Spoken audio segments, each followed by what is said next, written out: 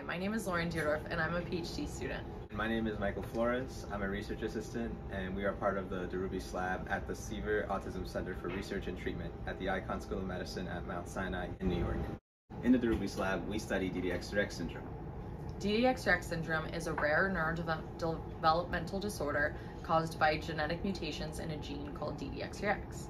Affected individuals can manifest developmental delays, intellectual disability, autism spectrum disorder, motor delays and deficits, failure to thrive, and congenital brain malformations. DDX3X syndrome affects primarily girls and women, but boys and men can also be diagnosed with this condition. A diagnosis of DDX3X syndrome requires genetic testing. Over 1,000 individuals have been diagnosed with DDX3X syndrome worldwide, but this is likely an underestimate. In the lab, we study how mutations in the DDX3X gene alter the development and the function of the brain, with the goal of understanding the mechanisms of the disorder and identifying potential targets for therapeutics. If you want to know more about DDX3X syndrome, raise awareness, and support research, please follow these links.